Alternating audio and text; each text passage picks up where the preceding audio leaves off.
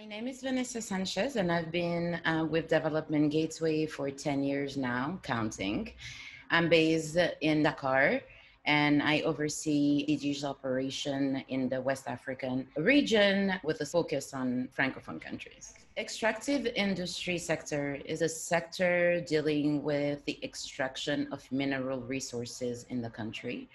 and we focus more on the oil and gas sector as well as on the mining sector. So our vision with the idea to implement portals at country level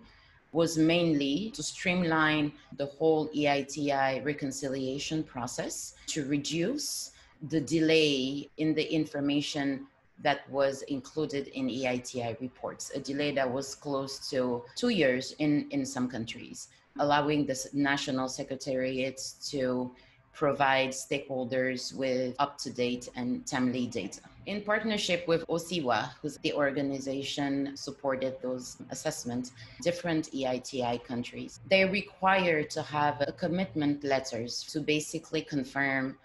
not only the need for them to have such a tool, but to confirm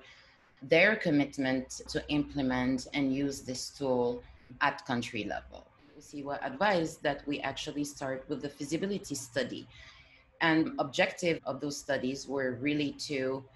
measure all countries' readiness to actually open data on the extractive activities taking place in their countries. Prior to the assessment, we basically developed guidelines to help DG's research teams when they are in countries. They included also the flexibility to be adapted to a given situation. So we developed those guides, and the methodology that we used for these assessments was mainly one-on-one interviews with actors in the extractive industries. The way the assessment methodology was structured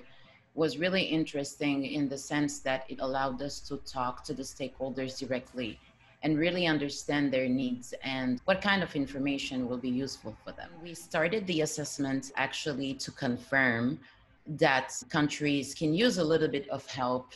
in streamlining their EITI reconciliation process,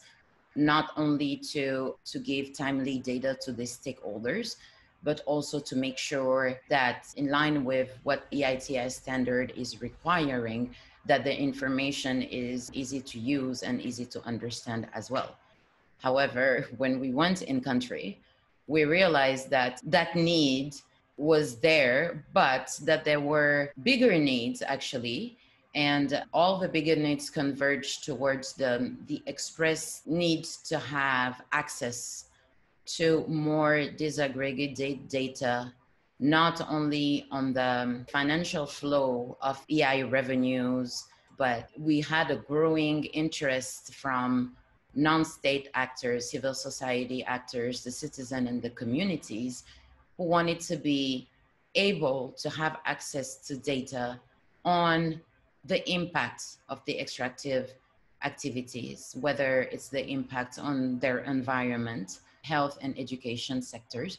but also on gender. I remember one of my interviews with a big civil society organization,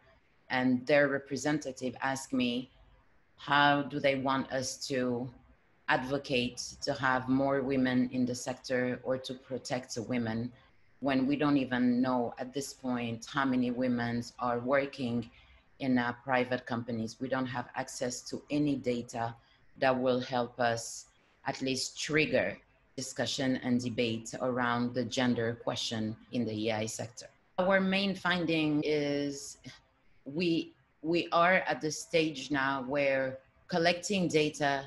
is not enough anymore. The stakeholders, and especially again the non-state actors, want and express the need to have access to something else. They want to be able to have access to the information that will help them advocate towards protecting the environment of the neighboring communities, make sure that the kids have a proper education environment, make sure that the communities have access to acceptable health facilities and services. And they want to make sure that they know not only how many women are working in private companies, but they want to know if the private sector corporate efforts are in line with what the community really needs, and if they also try to put an emphasis on women empowerment and that their rights are protected. So all that is to say that basically changed my whole view of the national portals that at first I envision as being a simple data collection tool, but they need to be tools that will be able to display the impacts on the economy, on the environment, on gender,